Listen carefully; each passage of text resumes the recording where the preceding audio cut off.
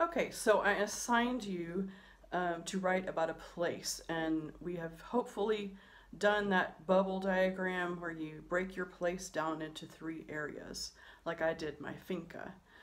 I already had one student who told me that she had trouble seeing the board, and I sent her a snapshot of it. Um, and I think that it helped her a lot. So if you have trouble with that and you want a snapshot too, please let me know and I can send one to you. Right now we're getting ready to do revisions and final draft of that essay. And I wrote one myself for my finca, remember, based on my bubble diagram. And let's see how that comes across. I wrote it with the idea of having an audience of people in the United States. Many times I'm called upon to talk about what our life is like here when we go visit churches and different people in the States. And so I'm thinking about that, and I'm also thinking about talking to people your age. So let's see. Cultivate Honduras, by the way, I'm sorry, Cultivate Honduras is the name of our ministry. Okay, Cultivate Honduras and our home is located in on a farm in an area called Aldea Cerro Grande, not far from the tourist town of Valle de Angeles. The name of the farm, Villa Irma, is on a wooden sign over the large black entry gate. Near the gate are some trees with flowers and other plants under them, and not far from there is an orange building that I call the gatehouse. A young man named Daniel lives there right now. He is my husband's main helper, and he is in charge of watching the gate. A stone-paved driveway leads past a small worker's house where no one lives right now, and our bodega, to another gate. This second gate has lanterns on either side. Entering through this gate into our yard, you will probably meet our three dogs, Osa, Wookie, and Gigi. Osa is a Labradane, and the other two are her puppies, and they are very friendly, all three of them. We have a nice sized lawn with a lot of flowers and plants, shaded by a huge mango tree in the front and a very tall pine tree in the back. To your right, as you enter our yard, you'll see our pool. It's old, so we have trouble keeping it full, but I love it. Our house is red and has three bedrooms and a big porch in the back. In the backyard, we have a traditional Honduran oven, or horno, where we sometimes roast meat or bake bread. Behind the back wall is the orchard with citrus trees, banana plants, and coffee, and to the right, there are fields where we plant beans, pineapples, and other things. We have lived here for 6 years, and we love it. Okay, so hopefully that gives you an idea of the kind of thing I'm looking for. I could say a lot more things about our finca where we live, but I decided to stop there because that's about the length I'm wanting you to write, and because I don't want you to lose interest.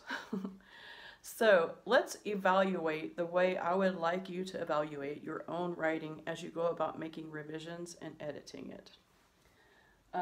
Remember the 6 traits: ideas, organization, voice, word choice, sentence fluency, and conventions.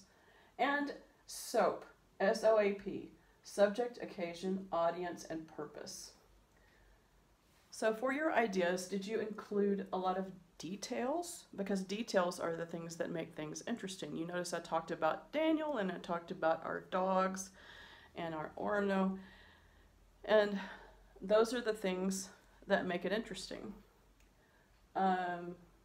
Did you follow directions? Okay, I named my place and I divided it into 3 areas: front, middle, and back, although I didn't say front, middle, and back in my essay. So that's something to think about. It's about the right length.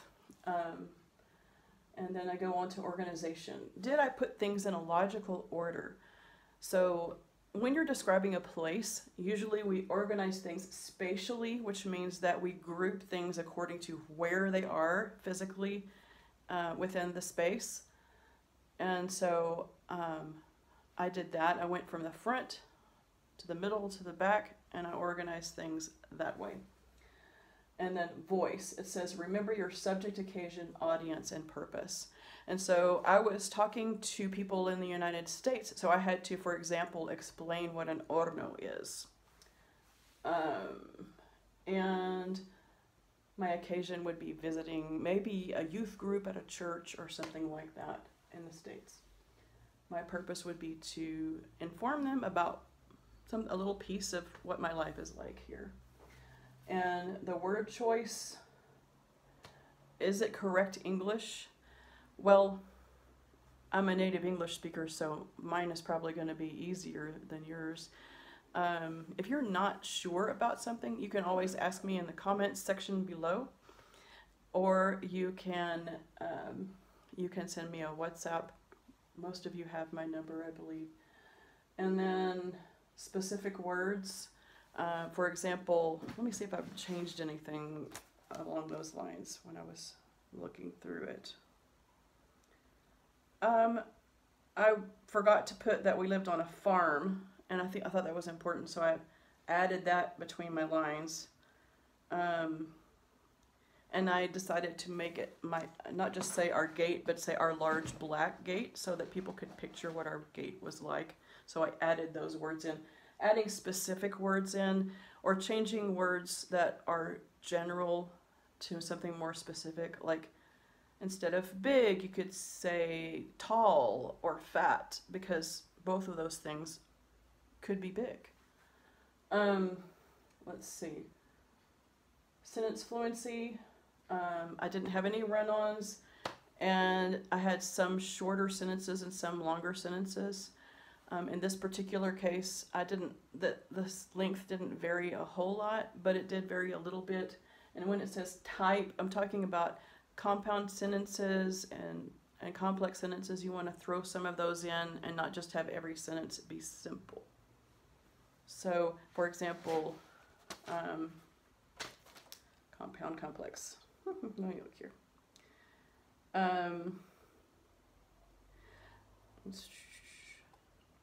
Okay, near the gate are some trees with flowers and other plants under them, one sentence.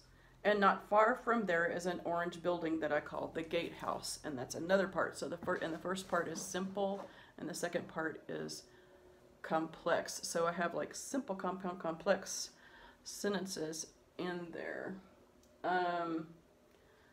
Just try not to make all short sentences or you'll sound like a robot, and don't make it all long sentences or you'll sound like a textbook, and we don't want either one of those. Conventions include grammar, spelling, punctuation, capitalization. Those are the things that normally, when I tell kids to check over their papers or revise and edit their papers, they look at this stuff. But notice that it's only a small part of what I'm checking for. And underline and italicize words that are not in English. In my case, I would have to underline the word horno, which I think I did, and or if I'm typing, I would italicize the word horno because it's not in English. And that's how we indicate that something is a foreign word.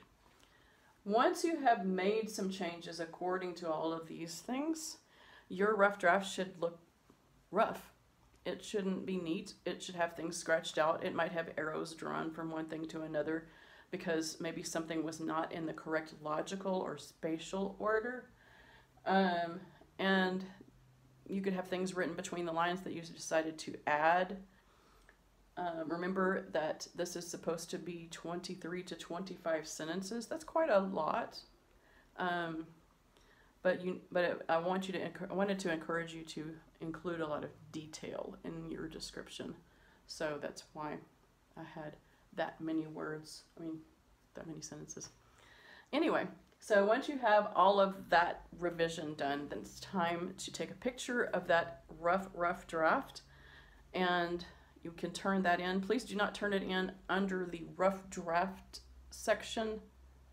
Turn it in under the revisions section. There will be another assignment called revisions and final draft.